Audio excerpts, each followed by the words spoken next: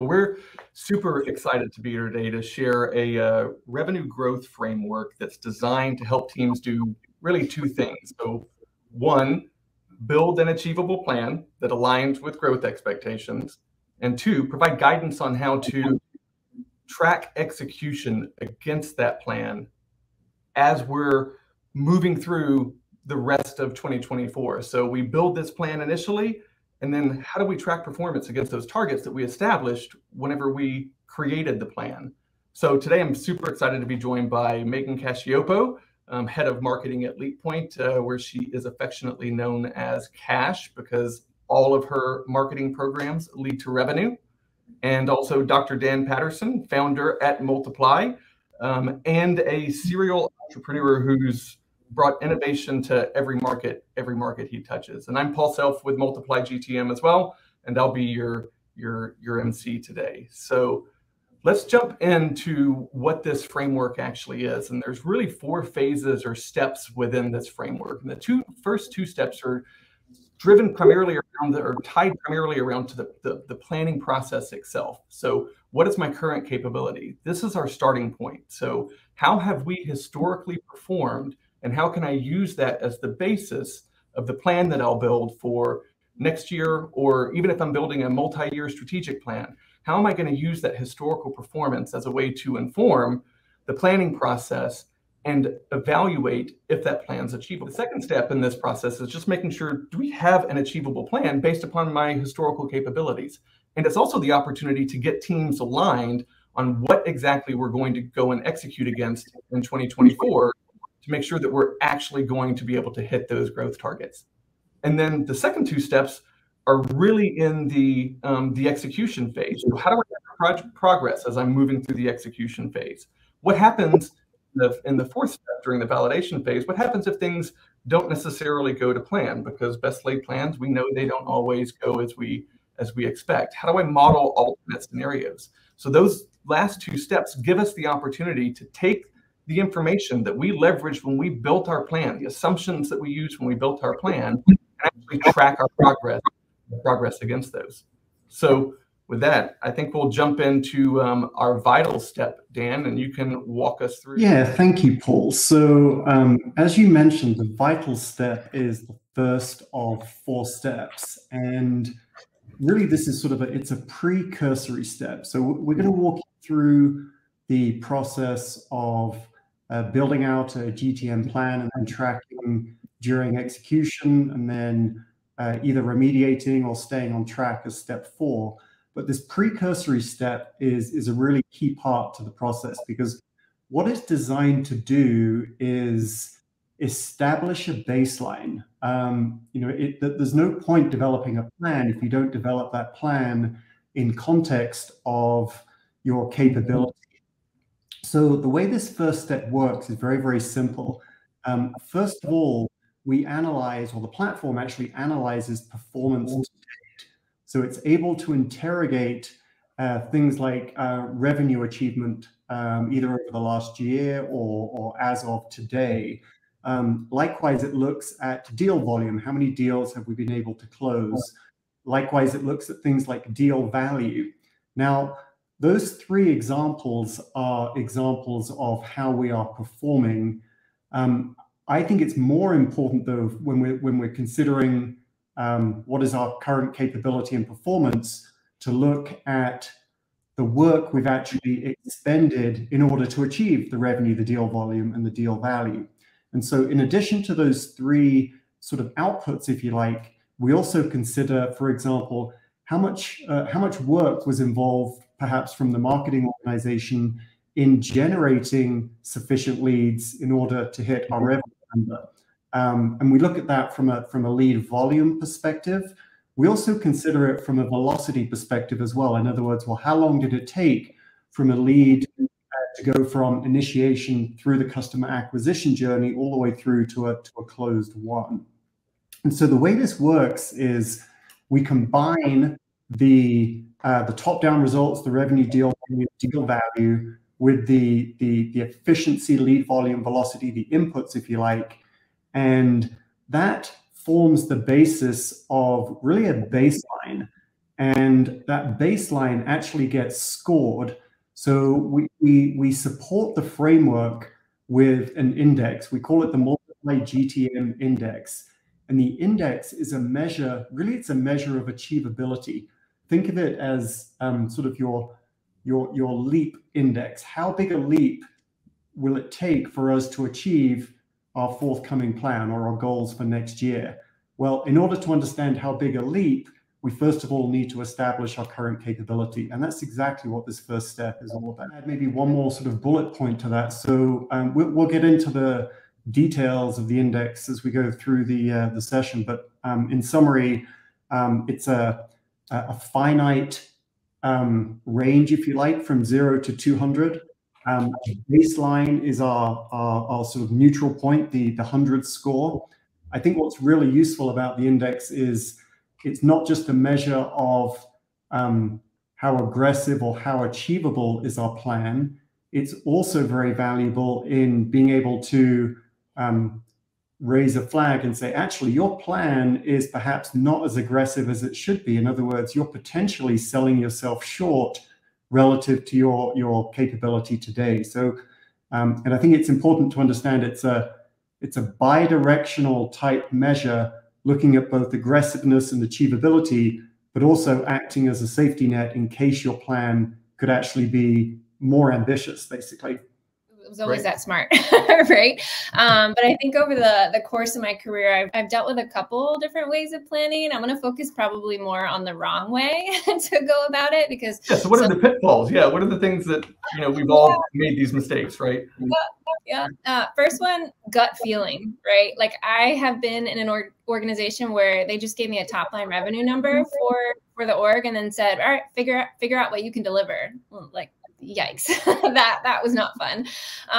Or I've been in other organizations where we've leveraged a really like rigid or clunky demand waterfall to define our targets. But that way of planning really only takes into consideration pure lead generation and not any of the rest of what gets done in marketing, demand creation, brand building, ungated content you can't, totally measure. It really didn't factor in that most deals are made up of multiple decision makers and they each have their own unique buyer journeys.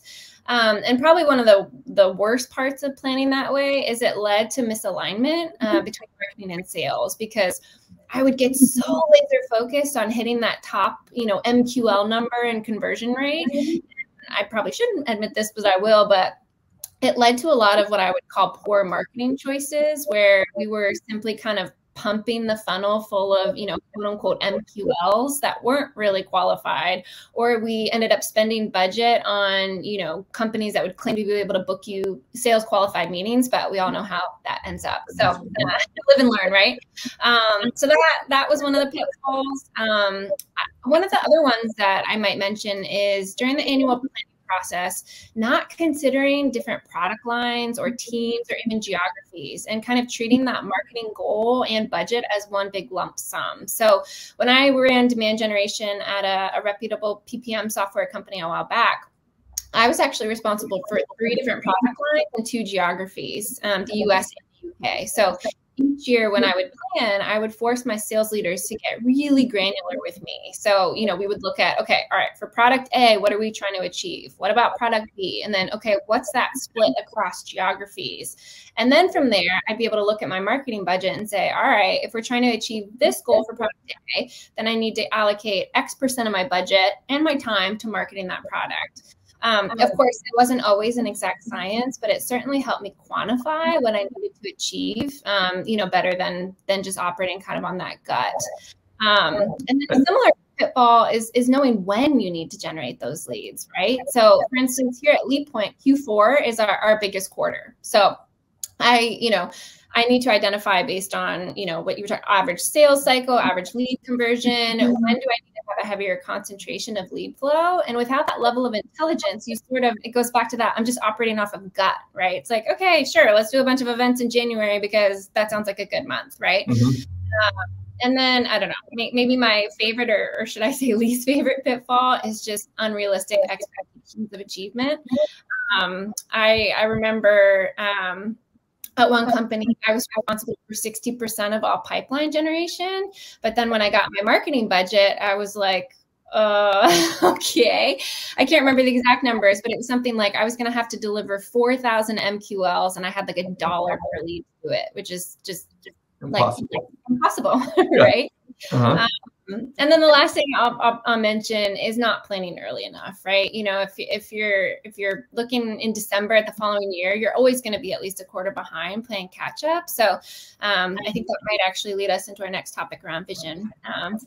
You bet. So vision is all about building the plan, and I was chuckling, Megan, when you said you know, previously you'd been given a top line number and basically told to go and figure out how close to that number you could get. In my mind, that's analogous to managing a construction project and having a fixed start date and just hoping that we finish on a date, but there's a huge degree of uncertainty on that finish date.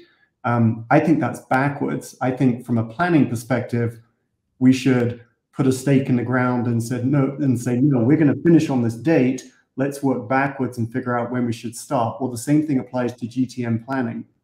And that's exactly how the planning process works within Multiply GTM. So this is very much a what we call a goal seek type model. So the goal is, for example, next year's revenue target. And then the way the planning process works, it's actually closed loop. And just to elaborate on that a little bit, on the left-hand side of the screen, we see this this circle where we have revenue leading to leads, leads leading to deals, deals leading back to revenue. So it's a very simple but very, very effective way of developing an aligned marketing and sales plan that is tied at the hip and is consistent. So from a starting point, we start with a goal seek. We have our target revenue number. We first of all do a bottom-up analysis where we walk from revenue, we walk backwards through the funnel to determine how many leads are required to support that revenue number. Now that bottom-up calculation is certainly not anything new. However, I think where we're really pushing the boundaries here is once we've done that bottom up from revenue to lead volume determination, we then do a U-turn and we do a top down from the required marketing leads, and we translate that back into the resultant number of deals. Now, from there, those deals, of course, based on the average sales price of the deal, will then drive revenue. So the net of that is we have an integrated bottom up from our goal back into the marketing organization to get us leads. We then do top down from leads back into the sales organization. Those two steps within the cycle result in two plans being generated, our marketing plan and our sales plan.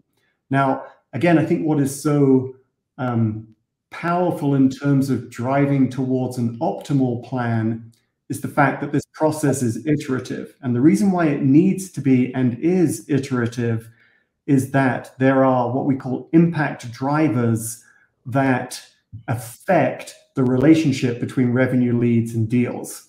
So as we're building out the model, the platform or the software will help establish these two plans, but then as a team, both a marketing team and a sales team, we can review and critique the characteristics of those two plans and essentially either buy into them or push back.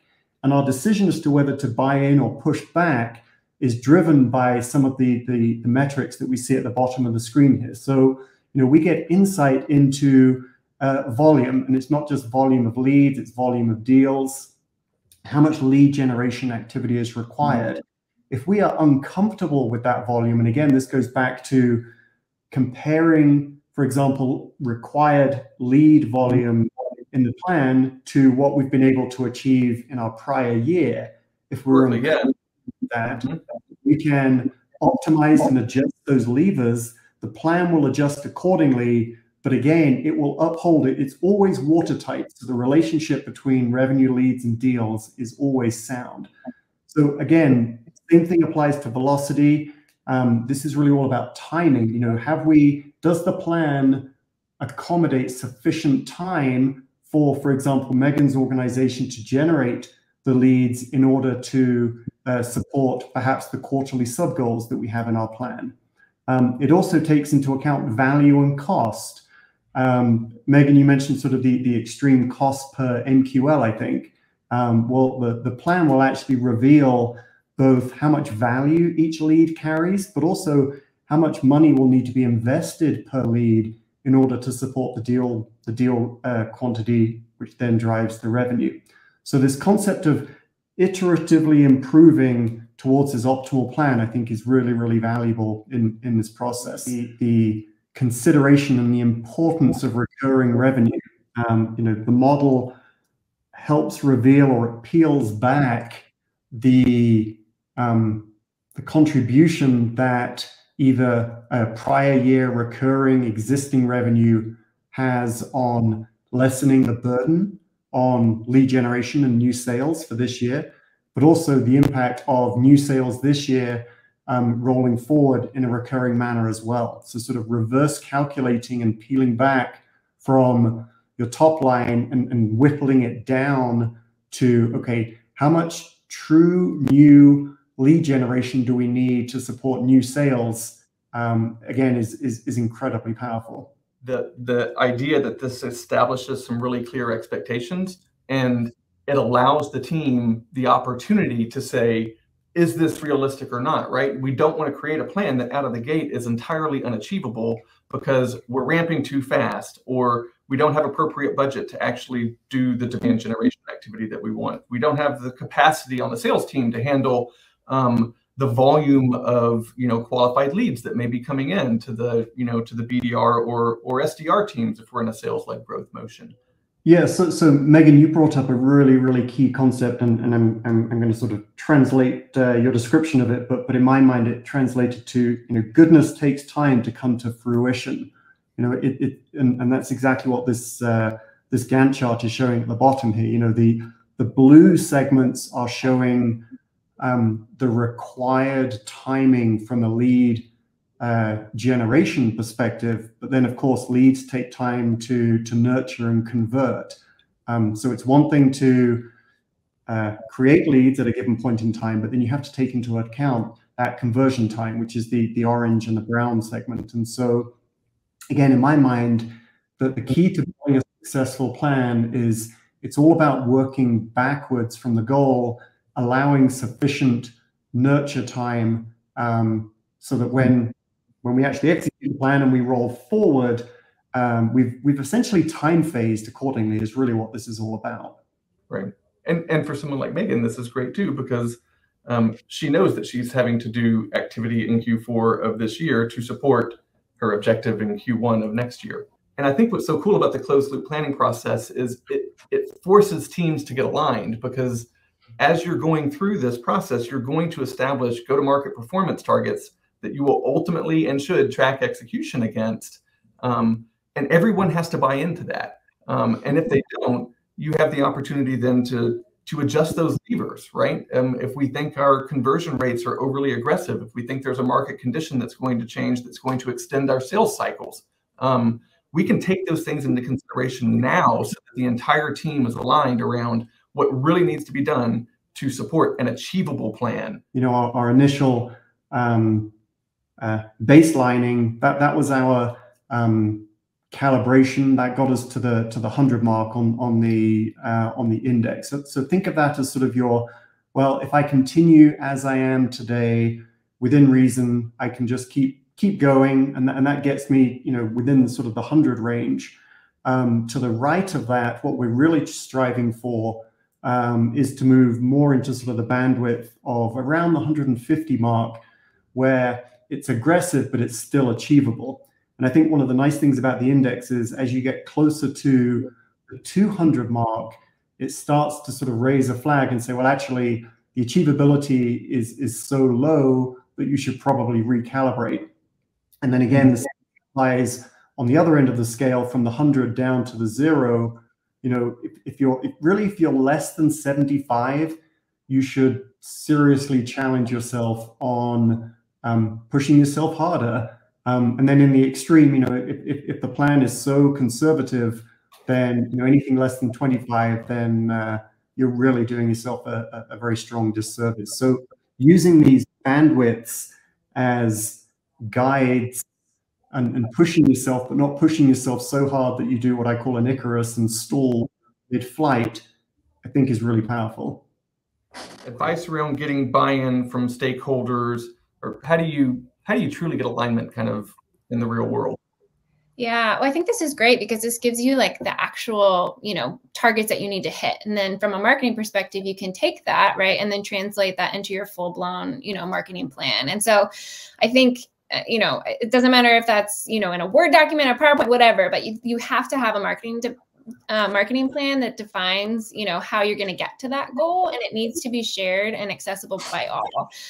Because the truth is, we, especially these days, right, we cannot do this alone. So, a couple of maybe advice that I've learned throughout the years doing this is you have to get executive buy-in, right? And you need to be clear when presenting your plan to that team.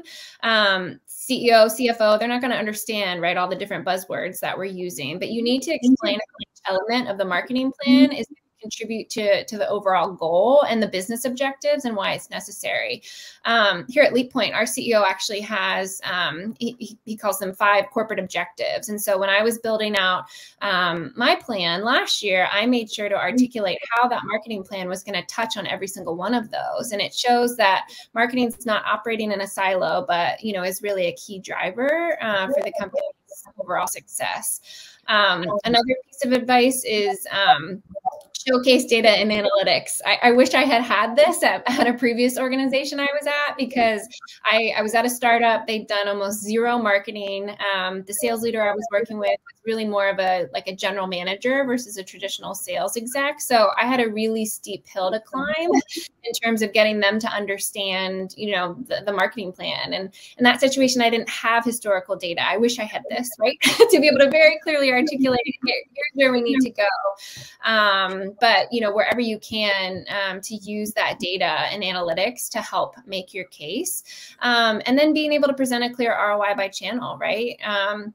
The executive team, they're going to want to know what the return on investment is. I'm not obviously suggesting that you need to be tracking the ROI of individual, blog posts, right?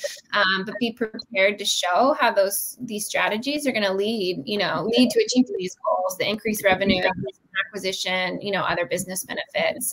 And one critical piece is really involving the executive team in the planning process. So when I started at I met with all the different execs and I included them, which I really think gave them a sense of ownership over the marketing goals. And it also made them more likely to support them. Because as I mentioned from the get-go, right, marketing cannot do this alone. And then maybe the last piece of advice I'll leave with here is communicate, right? So getting buy-in is not a one-time task, right? But it's an ongoing process of communication and collaboration. And you need to champion your successes or failures maybe with a remediation plan loudly. I know it's not always easy, for us as marketers, especially me. I usually like to be more behind the scenes, but it's really important. And it can be something as simple as kind of a weekly or monthly update that's highlighting these trends and the metrics, right? How are we achieving, according to plan? Where might we where might we need to make some adjustments? And then I think that kind of maybe leads us again into the next step, right? So Paul, I want to challenge the status quo on this one. So step 3, we call it Voyage. It's all about measuring progress. I don't think measuring progress by tracking outputs, for example, how are we doing with regards to revenue, or how is our deal value compared to our plan? I don't think that gets to the root cause if, for whatever reason, we're veering off course. You don't alter an outcome by changing the outcome. You alter an outcome by looking at what's impacting the outcome, and then you fix it. And that's exactly what we're doing in this 3rd stage here. So yes, we do consider things like bookings and revenue performance and deal value and number of deals. Did we hit our targets, etc. We use those as flags, and if those flags are raised because those numbers are out of whack, then we dive into the drivers. And that's really key here because, again, the model can determine which drivers are most causing us to be misaligned or miss our sales target or to miss our plan. And if we can pinpoint those, we have a much stronger chance of addressing them, which then gets us into remediation and getting back on track, as it were. So tracking performance, think of this as sort of it's a twofold insight, and the scorecard at the bottom here shows that. But I would just very strongly urge to not just consider the outputs, but to give more emphasis to the inputs, and use those as early warning indicators, and use those indicators to get back on track. So, yes, we're tracking execution performance. I think what's a little bit different about our approach, though, is going beyond just looking beyond just the outcomes, but actually interrogating the reason why. And what we've found through these models in the last 18 months is that there is a high degree of complexity with regards to the relationships between the impact drivers and the outcomes. It's very rare that, for example, there is a one-to-one or a linear relationship between perhaps lead volume generated and revenue volume achieved. Because there are so many interdependent variables that drive your GTM plan, it's impossible, certainly on a piece of paper, and very, very hard, even in a spreadsheet, to understand those relationships. And again, that's where the power of modeling comes into play within the platform. And like the kind of the very simple example that we have on the screen, right? I mean, we missed our bookings target by 15%, so we're only 85% of plan, but we know the outputs are, we missed our plan, but we actually sold at a higher annual contract value than we originally intended. From an inputs perspective, it looks like we actually, built up the pipeline, the right head of steam in order to get there.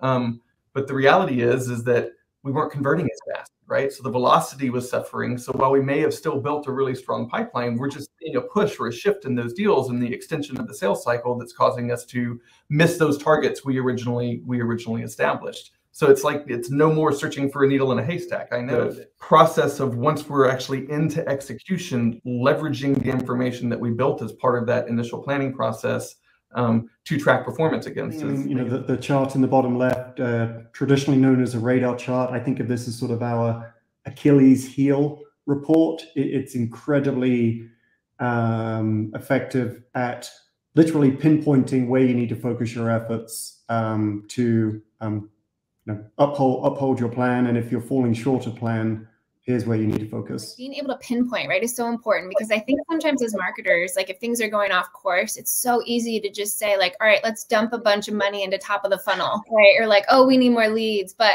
do you really? Like this gives you that insight, in that example that you showed on the previous slide, Paul, it wasn't that the top of the funnel pipeline building, it was that it's taking too long to convert them, right? And so that puts your focus from a marketing standpoint somewhere else, right? And so I think I love that it gives that visibility. Some of the other things, definitely measuring, lead volume, like you guys, MQLs, SQLs, that timeline for generation, the conversion rates, also looking at total like customer acquisition cost, and keeping that number, as low as possible relative to customer lifetime value.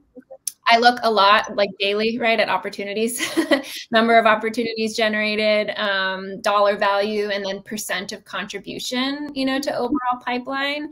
And then, some may call them more vanity metrics, right? But looking at engagement, likes, shares, comments, video views, interactions, with more and more content being ungated these days, it's effective to know what messages are resonating, and with what audiences and where I might need to pivot.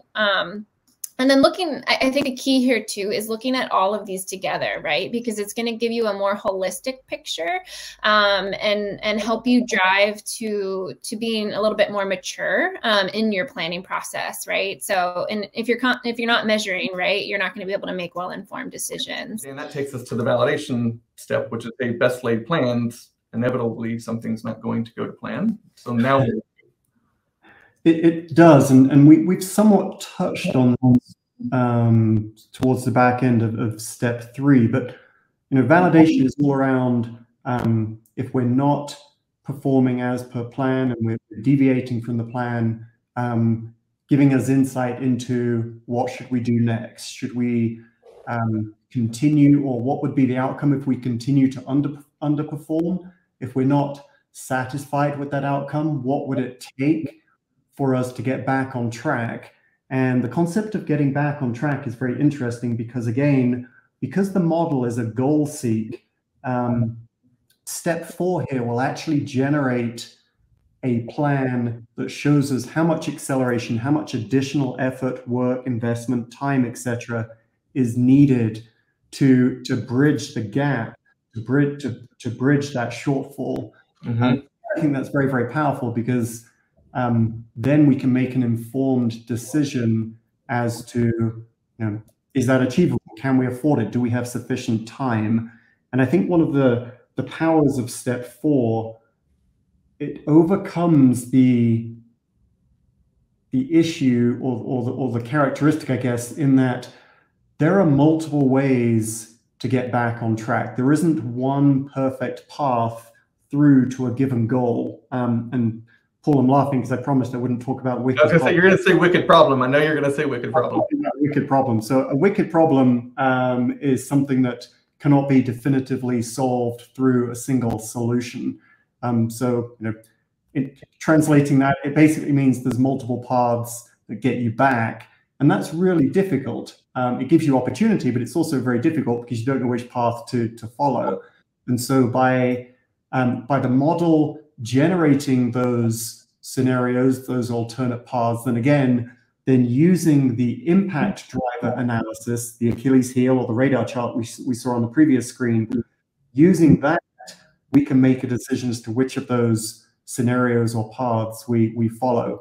We've talked about validation being sort of a remediation and a get back on track. In some ways, that's a bit negative because there are instances where we execute over plan. And in that case, if we're executing above and beyond plan, one scenario that we really should consider is, well, should we continue to stretch? Let's generate a stretch goal scenario and look at what it would take to achieve that.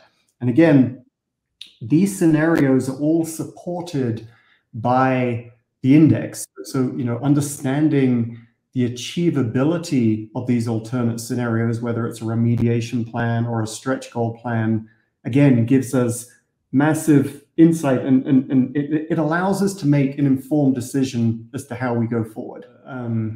Sort of a value add, I guess, in step 4. It's an extension of replan, remediation, validation. And what it is it's an analysis as to how robust or how sturdy is our plan. And what I really mean by that is, we have our plan laid out, but a plan could very easily collapse. It could be very fragile based upon one of those impact drivers that we mentioned. Is my plan incredibly sensitive to the velocity or the time it takes to convert a lead? Is my plan very sensitive because it's highly dependent upon an enterprise product offering that generates low deal volume but very high impact on the overarching revenue number? And so understanding the sensitivity of each of the drivers and how they push or perhaps don't push the outcome is really, really powerful. So, I call this the wiggle analysis, Paul. On the left-hand side, we've got the drivers. These are the things that can vary.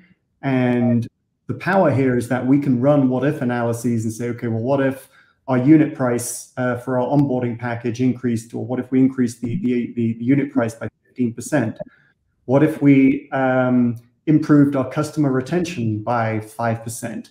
By applying those what-if levers on the left-hand side, the model will actually determine and reveal for us, as you can see with the little dials, the impact on the outcome. And so, again, this is helping overcome the complexity of the fact that the impact drivers do not have a linear relationship. They don't have a one-to-one relationship with the outcome. You know, our simple example, a 10% increase in lead volume absolutely doesn't mean that we will experience necessarily a 10% increase in revenue. And so by exploring those adjustments, we can very quickly, again, make informed decisions. We can run scenarios, and then as a team decide which one to march to. That validation step, it's just confirmation that planning never stops, right? So Megan, what levers are you kind of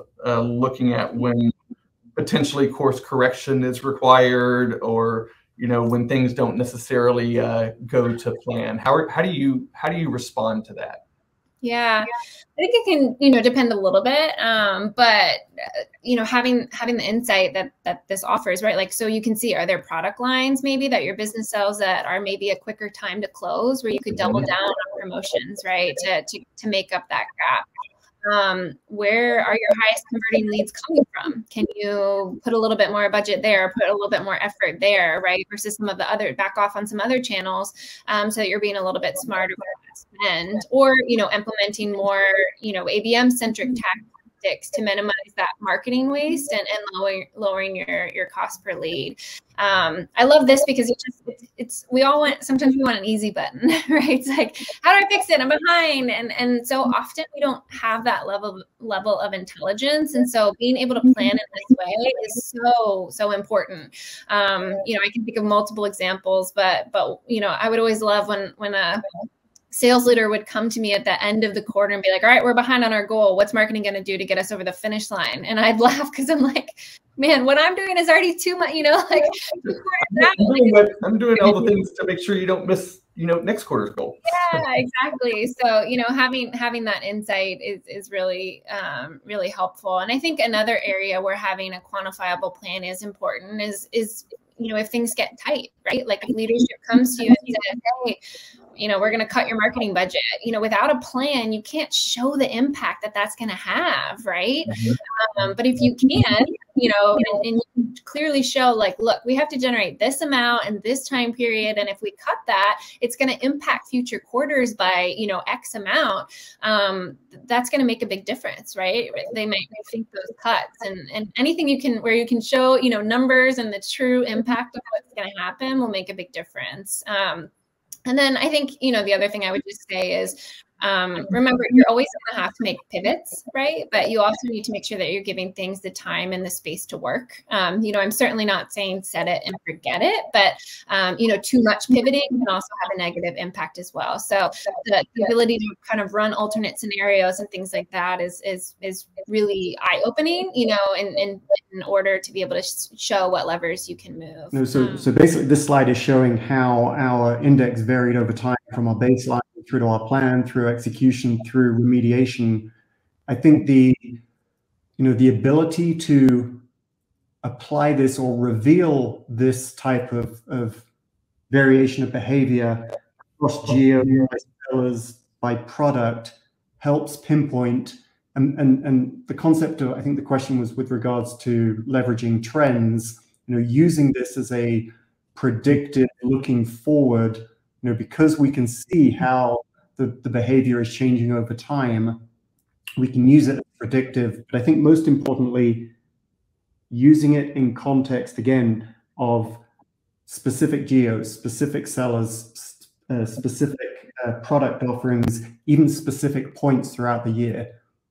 And being able to leverage the index as we, as you progress through the first stage of my plan, to does it align with my goal, to how am I executing against it, to if things go off plan, what's my recovery path? Again, get back on track, and the achievability of that plan at every step in that process. Yeah, because really what we're trying to do here, Paul, is keep within, basically keep within the green. And so, as we diverge away from the green, that upper segment, again, use the impact drivers to tell us why are we diverging, and focus 100% on addressing those, so that sinusoidal wave, the peaks and troughs, first of all, you want them to get as small as possible. But in addition, you want that line to sit flat within the green.